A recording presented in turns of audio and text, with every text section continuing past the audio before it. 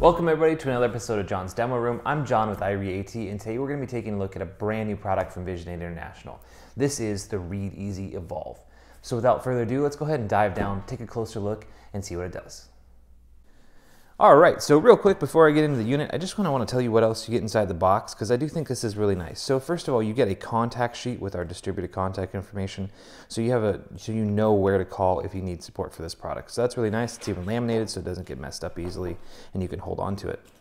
You also get some really beautifully laid out quick start guides that show you what every single button on the unit does and what every single button on the control pad does if you have the feature pack. Another little one that shows you how to use the controls on the base unit itself.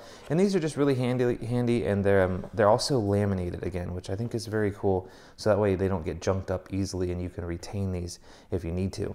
You also get your user manual, and you get a really cool like little mat here. And this mat actually hooks around the bottom of your unit, and so it helps keep things aligned when you're placing a document for scanning.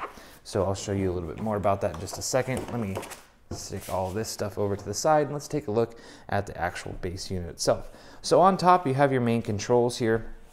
So this green button over here to the right, the lower right, that's your scan and capture button. So when you have the camera connected, which I'll show you in just a moment, you would press that to scan and capture. You also have a play pause button, which is blue. You have a back and forward button, which will skip you back and forth sentences. If you press and hold, it will also spell words for you as well. And you have a speech rate up and down buttons here, and if you press those two in together, that will also change your voice. So there's a whole bunch of really good high quality voices in here. And you have two camera slots. So this first one towards the bottom, this camera slot is for tabloid or A3 size paper, the larger format paper. I've actually tested this and I've scanned an entire like half a big folded out newspaper at once, which is a really large document. It got the whole thing and it did a beautiful job. The further back position is for your smaller documents like letter size paper and A4 size documents, and then you can put your camera in there and we'll make it a little bit lower, a little bit closer, and format better for letter size paper, so you can have it in either position the camera. Okay, so on the front you just get a nice big speaker grill. That's where your speaker's at. You have some Evolve and ReadEasy branding there. On the right hand side you have a really nice little slider here for your volume up, volume down, and it just glides beautifully. Got a headphone jack there as well. Right hand side, nothing really interesting to see. On the back here, we have a few different things. We have some ports. So we have two USB 3 ports on either side. In the middle, we have two different HDMI ports there. One is for touchscreen monitors as well. You also have a power port here as well. These we do have ReadEasys that come with or without batteries. You can get it either way. Your camera for storage actually tucks right in there and folds up nicely. That's where you pull out your camera. You can tuck it back in there for storage. I forgot to mention the top also does have a handle for carrying it around too. And then this is optional, but if you get the feature pack with this, it gives you a little wireless control pad, and I'll go more into this in a little bit. But this little wireless control pad enables some more features, and it also has a nice spot that it magnetically clips into the back. Okay, so that's just a quick overview of the base unit, but what I really want to do is set this up with a monitor and show you all the features, because it has some great blindness features and it has some great low vision features, and I want to show you the whole package working together and what you can do. So through the miracle of video editing, I will be right back with a fully set up system. All right, so I'm back and I got everything set up here. I set up a monitor, which is an optional thing because you can get some low vision options as well. You can use this completely without a monitor. You can use it as just a base station without the feature pack, or you can also use it with the feature pack, which includes this remote and some expanded capabilities. So I already went briefly over the controls on the unit itself, and you can just use it just like that as a simple reading machine. You just plug it in, scan, capture, read, playback, and you have some basic controls. Okay, and then when you get the feature pack, that includes expanded capabilities. So you have document management, document saving, you have low vision features, and a whole bunch of other stuff. So I have mine set up right now. I put the camera in the higher position for the larger document size capture, but I just want to show you real quick how easy it is to switch positions as well. So all I have to do is take my camera here, pop it out of the forward position, and pop it in the back position. Camera connected for A4 capture. There you go, and it says camera connected, and it even says A4, which is a smaller document size. I'm gonna switch it back. Disconnected. Camera connected for A3 capture. Okay, and when you do the larger capture size, there's on the right-hand side towards the bottom, there's a little kind of flap that rolls out, and that helps you align your document for the larger image capture. So what I'm gonna do here is I have a full magazine, and I'm gonna scan the whole thing at once here. I'm just gonna slip it underneath here, line it up with my little slide out, and then I'm gonna press the capture button. Capturing. And we can see on screen that it captures the entire document in one shot. It's going to begin to OCR. It takes about 2 seconds, and then it will OCR the whole thing. There you go. That might even been quicker than 2 seconds. So a couple things about the capture. It's really fast. The OCR is excellent.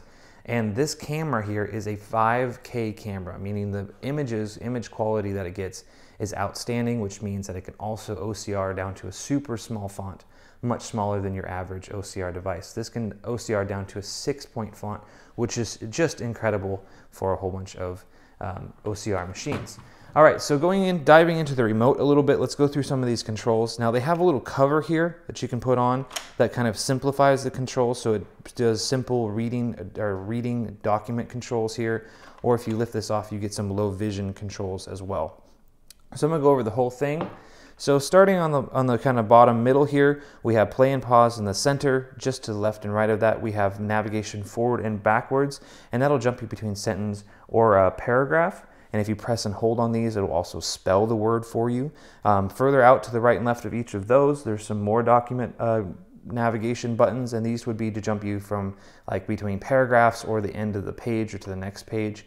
And then right above in the center, there's a little scrub wheel that you can turn, and it will kind of scrub along your document. So that's one way of navigating through your document quickly. Of course, you could jump by sentence or by paragraph with those other navigational controls, but you can also scrub through, which is really cool because if you're somebody who's an experienced screen reader user and you're good at listening to voice synthesizers at a high rate of speech, you can actually scrub through documents very quickly and find the spot that you're looking for. You can also click this control in here and it will change your navigation mode. Screen, page and document navigation mode. So now I switched these navigational buttons I was talking about on the bottom here. Those will now jump between paragraphs and pages. And if I click it again. Word, sentence and paragraph navigation mode. So now it switched it, and now we're doing word by word, or sentence, or paragraph mode. So you can have two different kind of ways of jumping through your document there, and all you have to do is click that little scrub knob in, and it will change that for you. We also have a cancel button over here on the left-hand side. On the right-hand side, we have, towards the bottom, we have a capture button that'll scan and capture your document there. You can also press and hold the capture button, and it will switch into table mode, which is good for like say bank statements and things like that you wouldn't want. Like by default, a lot of OCR engines would recognize like a bank statement as probably two different columns, and that's not what you want. You want it to be like a table mode, and you can press and hold the capture button to have it read in OCR in a table mode, which is very nifty. Above that, there's a smaller button for multi-page capture. And this is also fantastic. I'll give you a little demo here in a minute. But the multi-page capture actually allows you to capture a page, turn the page, and it will automatically detect the page turn and capture the next page after you've turned it and stop moving. So you can capture in a whole entire documents or books if you want to. This thing can hold, I forget exactly how many. It's like something like 300,000 pages or something ridiculous. So you can hold tons of books and tons of reading material and have it saved on here using the feature pack. Okay, we also have a little bookmarks button, so if you want to add a bookmark, you can press that. If you press and hold, it will pop up the bookmarks menu, so you can go find your previously bookmarked items or spots. To the right, or excuse me, to the left of the scrub wheel, we have a little switch view option, which will switch you back and forth between your document and your live view. So right now you have scanned a document, and you'll notice if I wave my hand under the camera, you can't see it on screen. That's because we've captured it. But if we press this, it will switch us back to camera mode. Live mode. Or live mode if you want. So now I can actually see what's going on under here. And there is a writing mode as well if you want to write underneath of it. Okay, and then moving on here, we have, this is your document management button. It's over here in the middle left. And that will open up your document menu. So if you've done multi-capture and saved documents on here, or you can do single capture and save documents on here. But let's say you have books or something like that saved on here. You can go into your document management there. Above that, so this would be the upper left-hand corner, there is a help button as well, which takes you into a nice little help menu. There's a views button which cycles you through different views. So right now we're looking at the original image on our screen. If I click on 90 this, degrees clockwise. oh sorry, this is just rotating the camera since I'm in live mode. 180 degrees. 90 degrees, none. Okay, we can rotate the camera. Then if I capture, Capturing. let's let it capture there. Intro. E. Okay, I'm gonna pause it there. So if I press the view mode now, you'll notice it actually switches me through different through different modes here. And I can see on screen, I have it right now, I have overlay digital text of black on yellow. I press it again. I could have purely digital text, which has nice red lines in between paragraph breaks. If I click it again, we have a vertical line, which we can scroll. There's a little joystick here for navigation, and if I just press right on the joystick, it will begin the scroll, and you can choose whatever scroll speed you want, and we'll just scroll across and you can read it. This is a zoom knob, so I'm going to zoom in on this a little bit so we can probably get it on screen a little better. There we go, and now it's scrolling across the screen. Click this again. We have a column mode instead, so if you want to read in a column, you can also, of course, you can press the play button, have it read to you, or you can use the joystick to have the column scroll and read along as it scrolls. We also have one word at a time. You can use the joystick also to jump through those words and press it again. And now we're back to live mode, document mode, which has an image of the captured document.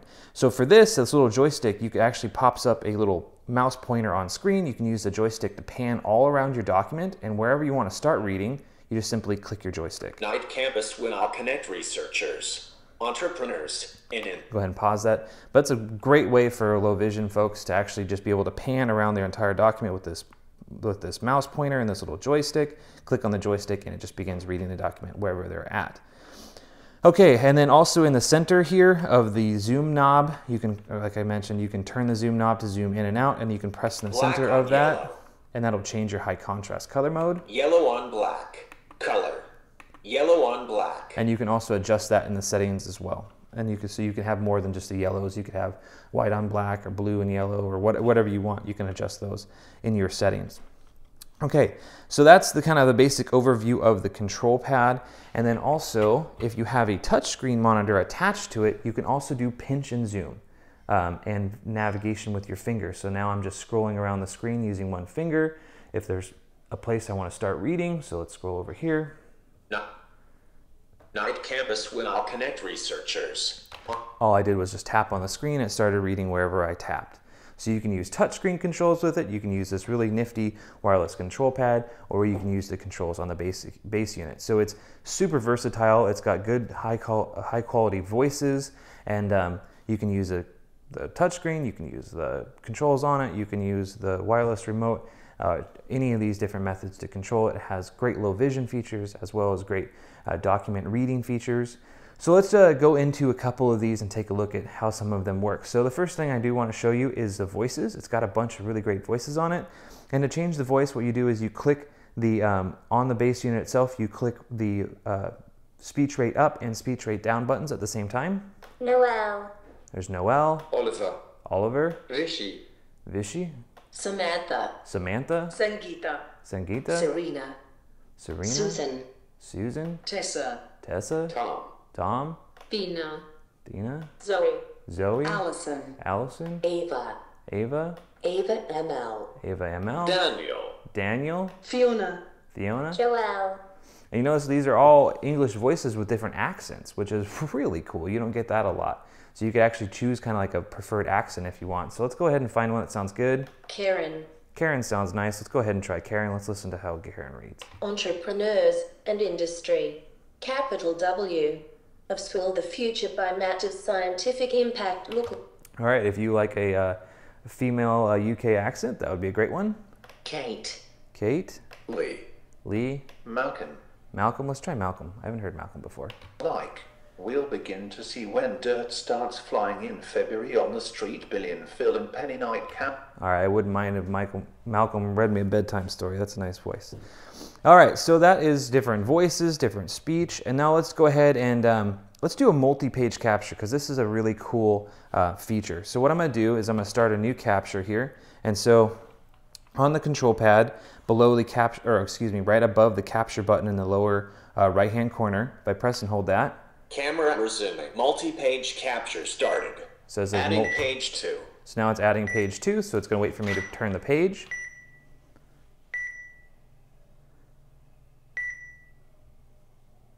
Turn page. Then it says turn Adding page. page 3. Turn page. And I'm not pressing any buttons here. I'm just turning the page Adding and it's page automatically detecting that. Turn page. Adding page 5. Super easy to do. It also does page straightening for you, which is really nice. So Turn if page. you have a magazine with a little bit of like a bubble in it, kind of like what I got going on here, it will actually, it'll straighten all that out for you, which is nice. Anyway, so I've captured a few pages here. So I'm gonna press that multi-page capture button again to stop my multi-page capture. Turn page. Oh, sorry. I'm gonna press the cancel button to end my multi-page capture. Multi-page capture complete. Okay, and there we go. Now it's captured all those pages in. I can use those same navigation options I was talking about earlier to jump by page, which if I wanted to. Cooper, 2 year the night. Visit and map if the magazine. Screen. Page end of document. All right, there we go. Okay, let's see. What else do I want to show you here? Let's go ahead and just take a quick look at the document menu. Now that I've captured and saved a document, so I'm going to press the document menu button, which is in the middle on the left-hand side. Document management. Save document with voice tag. So I could save my document here if I want to do a voice tag. Save document with automatic name. I could save it with 1,111,111. Document saved. Document mode. Oh, I pressed the pause button there. But you could save it. You could delete it if you want to. So I'm actually going to go in and delete it here. Saved. Open a document. Delete documents. There we go. Delete. 1,100,000 warning. Yes. Document deleted. Back. Okay. Delete documents. So I just deleted that document. Delete. Back. I'm going to press the cancel button to get out of here. And I'm back in my document mode. So yeah, you can do all kinds of really nifty stuff, whether it's low vision, whether it's blindness, you can just have it read to you. You can use the touchscreen monitor. Since it has HDMI, you could plug this into your television at home, or you could go around with a battery pack version. It can be portable. It's a very versatile and fantastic unit. With that 5K camera, you just get great image quality and you get great OCR all the way down to like a 6-point font, which is just fantastic. All right, that does it for the ReadEasy Evolve today. Thank you very much for watching. If you'd like more information on the Evolve, I will leave a link in the description of this video for it, but you can also visit us online at www.irie-at.com to take a look at the rest of our product offering as well. Thank you, and we'll see you next time.